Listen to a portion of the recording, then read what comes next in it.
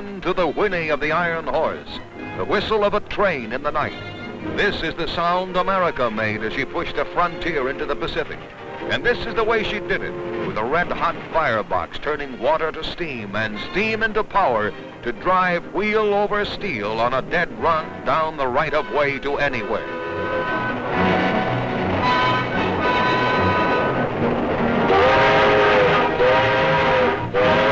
The locomotive cries out in the night, and the echo is called nostalgia, a memory of home, of places visited but once and a longing to return.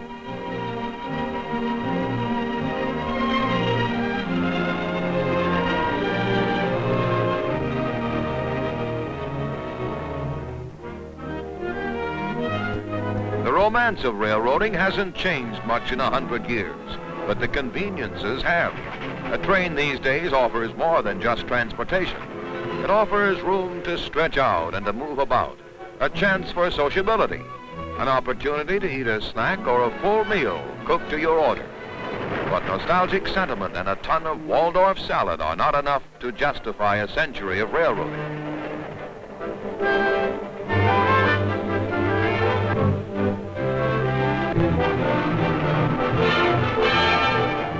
Whether the head end eats coal or amperes or diesel oil, everything back of the tender must be dedicated to service. Legally and morally required to carry anything from a cocker spaniel to a circus menagerie, one of the railroad's greatest responsibilities is the United States mail.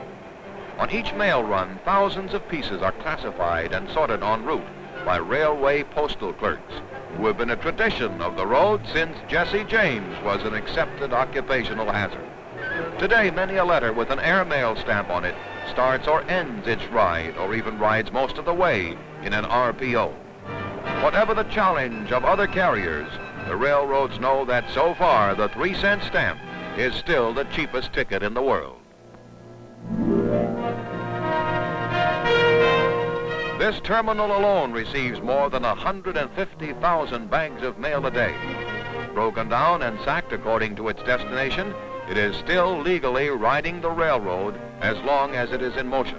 It doesn't become the responsibility of the post office department until it falls clear of the conveyor belt.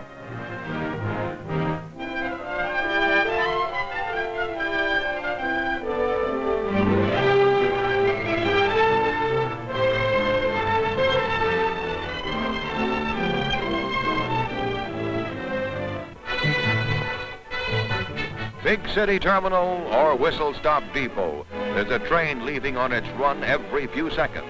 A wholesale movement of people in carload lots keep station switchboards busy checking accommodations, rates, and schedules on everything from the coast-to-coast flyer to the broken leg limited of the Squedunk, Hesitation, and Pacific Railroad. Booking reservations is a complex affair. Every book in the rack represents a train, and every page in the book stands for a car. But reservations aren't made only for passengers.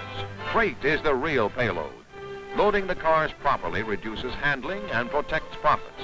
Less than carload lots like this must be loaded together so that all goods bound for the same destination are in the same car and readily accessible for unloading. Perishable freight such as dressed meat, fruit, and vegetables is sent to the ice dock in reefers, refrigerator cars, where a layer of ice is packed around the cargo to prevent spoilage, although the journey might be 1,000, even 3,000 miles.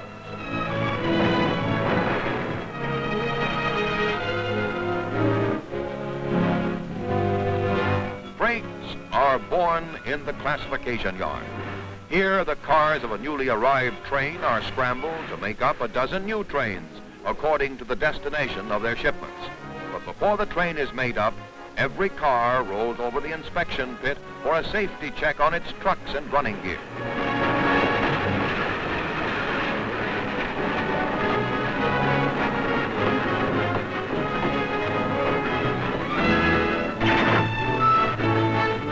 After a car is checked, it is uncoupled and allowed to roll free.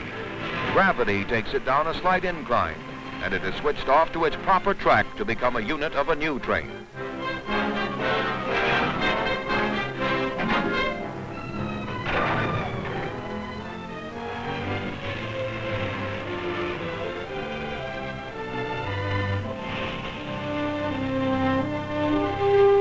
While its train is being assembled, the locomotive is turntabled into position. With 285 pounds of pressure under its dome, this is the Percheron of iron horses. All steam and oil and grease, it may not get its picture on the company calendars as often as the streamliners, but these big boys and their powerful brothers, the freight diesels, handle the biggest part of the business of the average railroad hauling freight.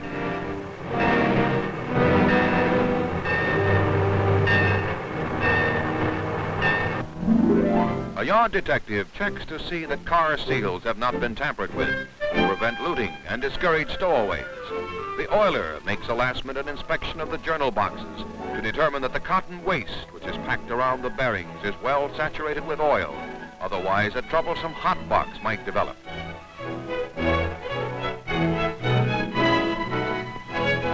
When everything is ready, the brakeman hangs out the markers.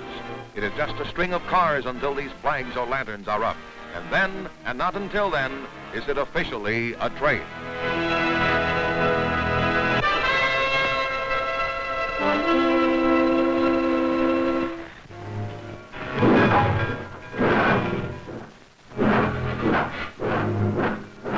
As the train pulls by him and out of the yard, the conductor makes sure that the couplings between cars are in order and that no brake rigging is dragging.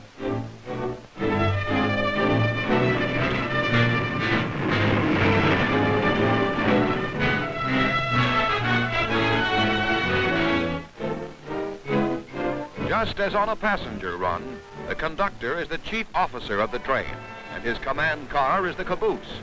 From his waybills, he must sort out the shipments to be cut out of the train at the next switching point. Meanwhile, his rear brakeman keeps a sharp lookout at the bay window to spot any trouble that might show up on the train ahead when they take a curve.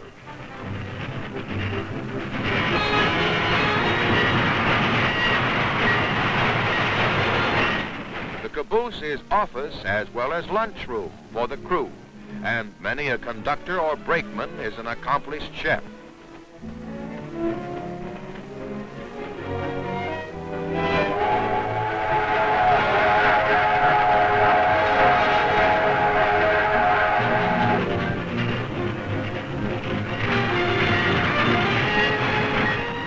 But up in the head end, the engineer's main concern is time.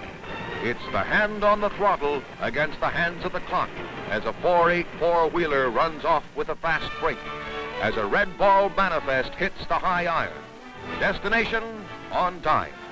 Back into the scramble of the freight yards where the train will be broken up again and its various units reassigned. The bulk of the lading, grain to be reloaded for ocean shipping, is switched off onto a tilting platform. Here the entire car is tipped and emptied like a box full of breakfast food to go into the hold of the ship.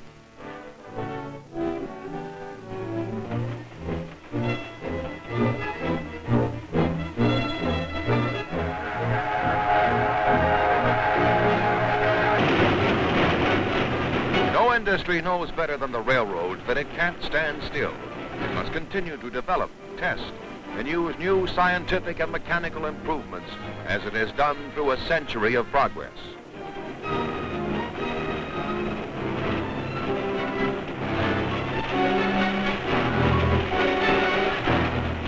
At the end of World War II, the railroad industry faced up to a great job of rehabilitation and improvement.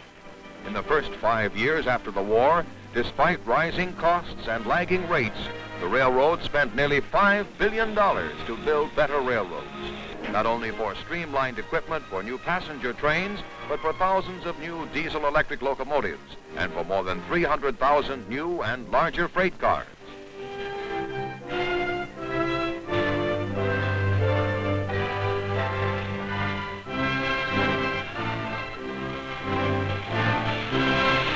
And then, as the demands of national defense grew and America began to rearm, the railroads stepped up their program of car repair and rebuilding and took steps to add more than 100,000 freight cars and new locomotives by the thousands, so that there might be no lack in meeting the essential transportation needs of the armed forces and of the nation.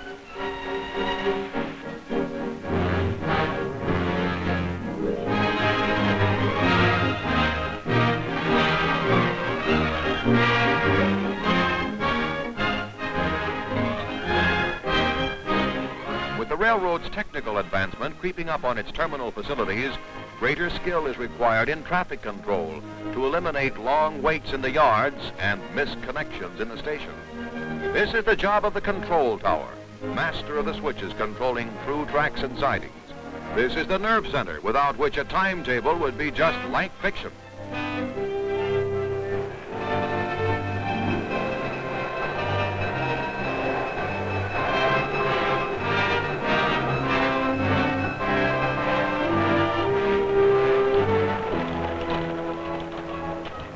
With train telephone, using radio or induction, it is possible to talk with men on moving trains. But this only supplements and does not supplant the signal systems by which each train itself automatically and instantaneously notifies all approaching trains of its presence on the track. It does this first with a distance signal which says, in effect, caution, slow down, and then with another nearer signal which says, stop.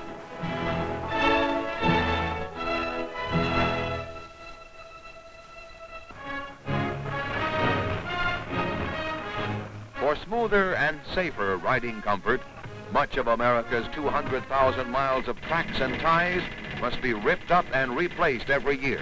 Roadbeds can be turned into roller coasters, dangerous and uncomfortable without proper drainage. To combat seepage and frost and allow free drainage onto the tracks, the gravel ballast along the right-of-way must be periodically displaced and thoroughly screened for loose dirt, cinders, and obstructing plant growth.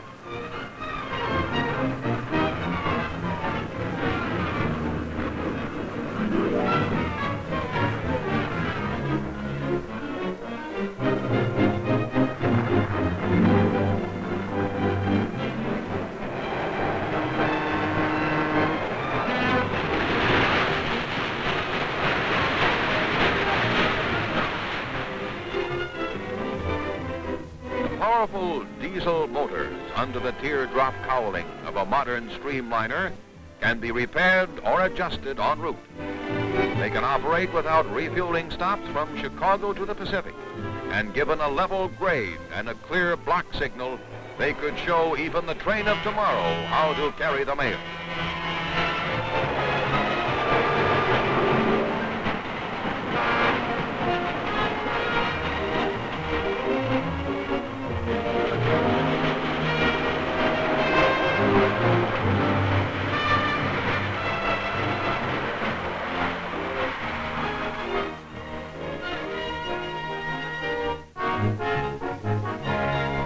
The modern American has traveled a long way in 100 years, and most of that way has been across trestle and tie and track. It's been a long time since a narrow path of iron was first pushed across a wilderness by an iron horse. This is his stainless steel descendant. This is his pasture land. This is America.